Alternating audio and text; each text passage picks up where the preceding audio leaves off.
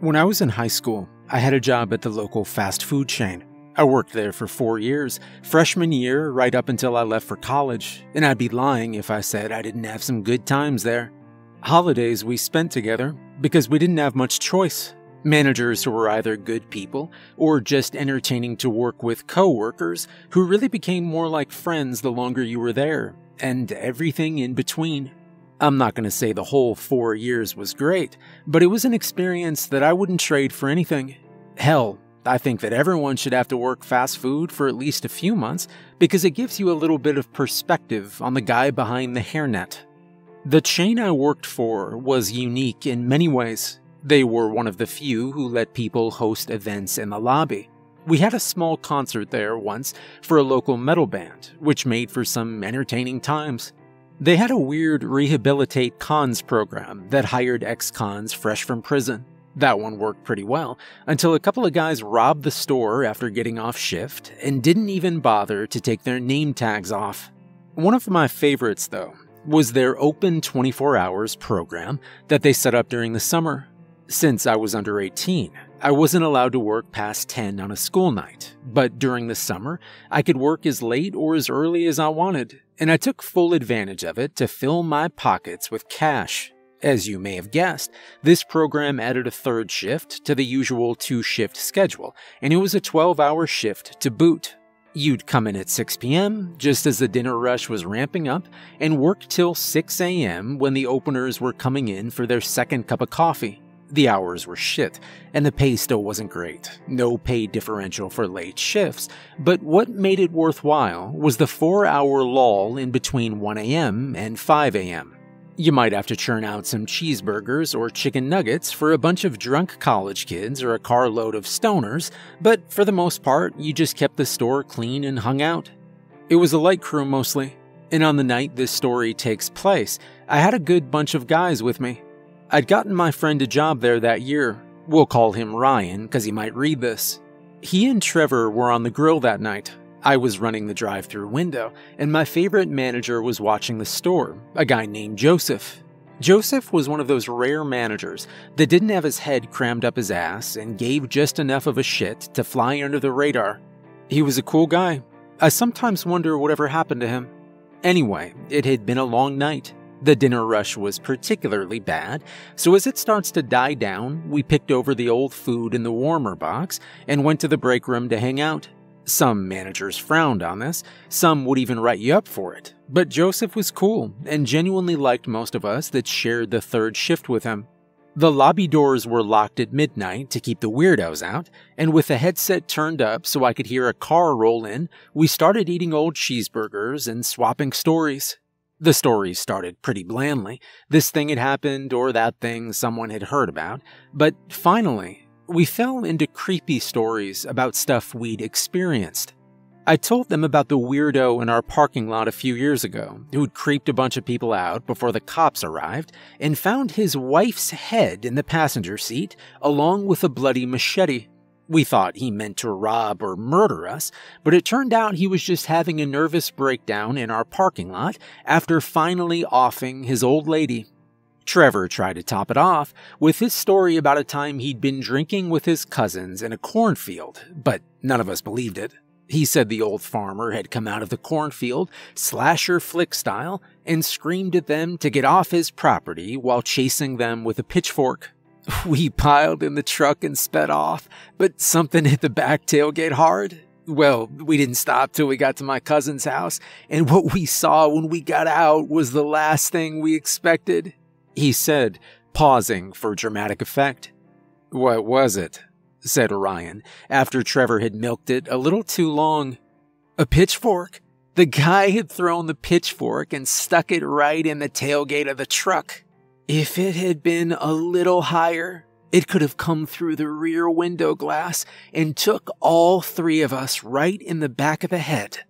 He paused again, like this should be some dramatic revelation, but Ryan and I both shared a look like we doubted most of this had happened. When Joseph spoke up from the doorway, all 3 of us jumped. He'd been counting down the safe, so he hadn't been there for the start of the spooky stories. But it appeared he'd come in at some time during Trevor's story and stopped to listen. Joseph was older than all three of us.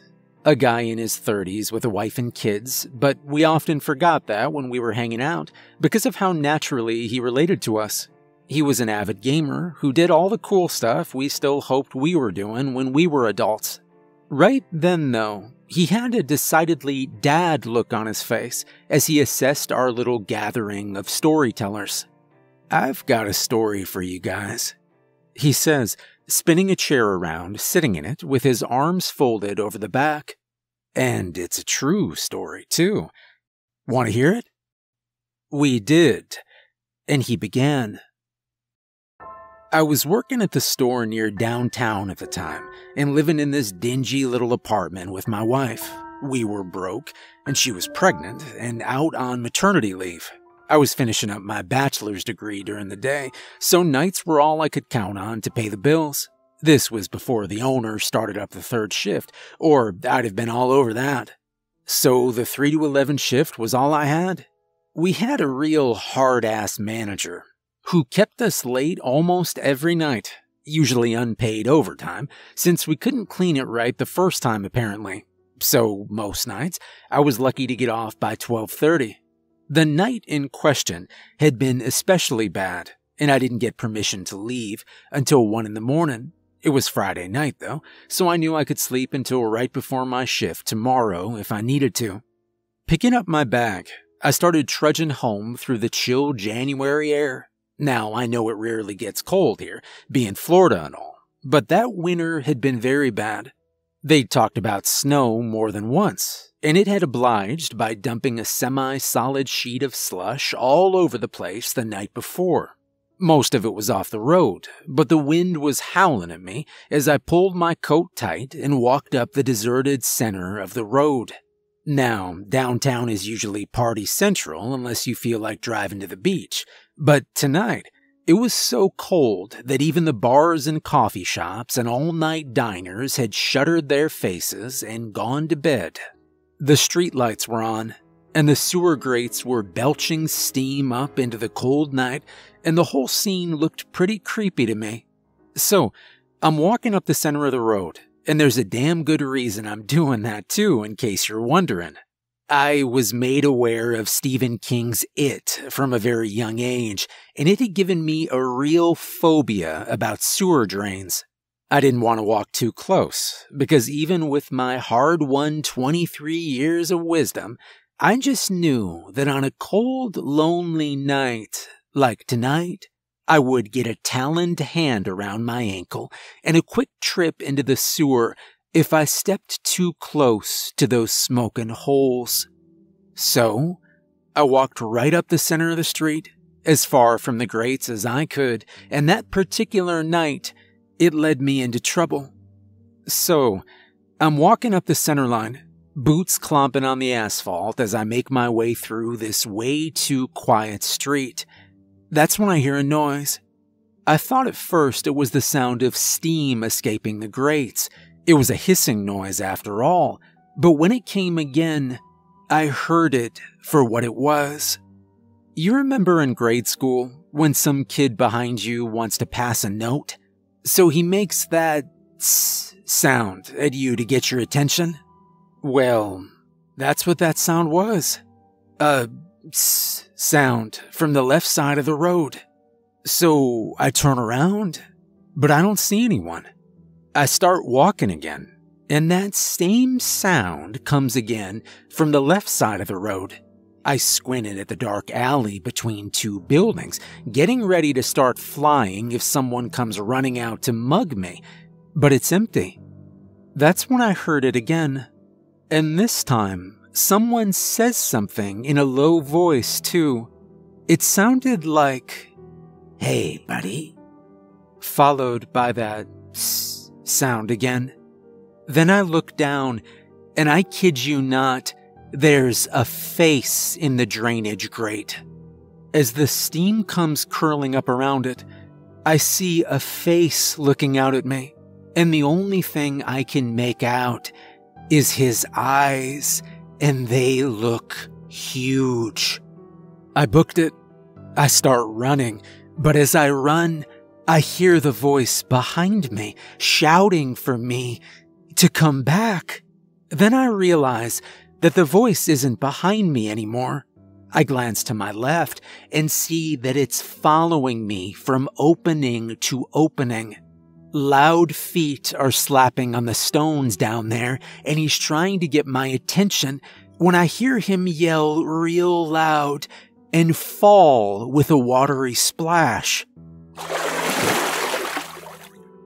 I didn't slow in the least, but I saw the black ice a little too late when I turned back to forward. I hit it, and my feet shot straight up and out from under me.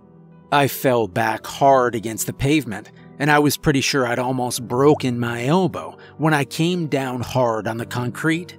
At the time, I was trying to make my head stop spinning as the black spots danced around, and I struggled up to my elbow, wincing as I got up on my elbow just as the spots started going away. That's when I saw something that made my blood run cold. "What?" I asked, unable to help myself, wrapped up so deeply until that moment that I'd barely remembered to breathe.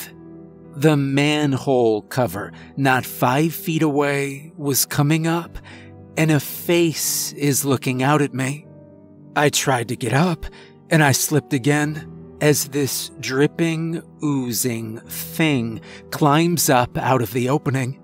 He towers over me from my prone position, and I start pushing with my legs as I slide away from him.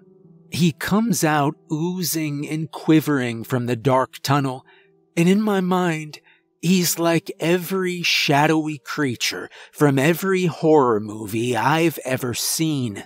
He's the creature from the Black Lagoon. He's it. He's the blob. And he's coming to drag me back down into the darkness so he can slowly devour me. His foot slaps down hard on the concrete as he menaces towards me. I'm still sliding away on my butt, my elbow starting to cry out now, and when my low back hit the curb, I just froze there as this creature from the midnight cinema towered over me, its oozy flesh dripping onto the concrete. It takes large, ponderous steps as it moves in on me, and at this point, I'm so gripped with fear that I can't even move. Its flesh falls to the ground in gooey plops, and after 1,000,000 years crammed into 5 seconds, it's standing not 3 feet away from me. It bends its mountainous head down towards me, and in a gravelly voice, it says the last 3 words I would ever expect to hear from a creature like it. "Got a light?" We sat, dumbfounded, for nearly 15 seconds before Trevor sputters, "What?" He asked if he had a light. It turns out he was a homeless guy who'd been living in the sewers to stay warm.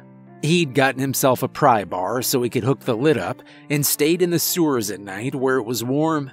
He had no clue why it was so steamy down there, but it was a great place to sleep when the alternative was freezing your ass off in the park or down by the pier. When I asked him why he was covered in what I hoped was mud, he said that he'd been chasing after me, trying to get a lighter to spark a cigarette when he'd fallen into a muddy slush puddle and gotten covered in the stuff. I laughed and handed him the lighter out of my bag, an old Zippo my old man had given me, and considered it a fair trade for a great story. I have told that story so many times over the years, and it never gets old. We laughed about that story, and Joseph's deadpan way of building it up until the final clincher for years to come, and I've begged him to retell it 100 times. So, if you're ever downtown on a cold night, and someone tries to get your attention from the closest sewer trench, remember that it's probably some vagrant trying to stay warm and have a smoke. And if they drag you down into the sewer for a slow process of digestion, then I guess I was wrong, wasn't I?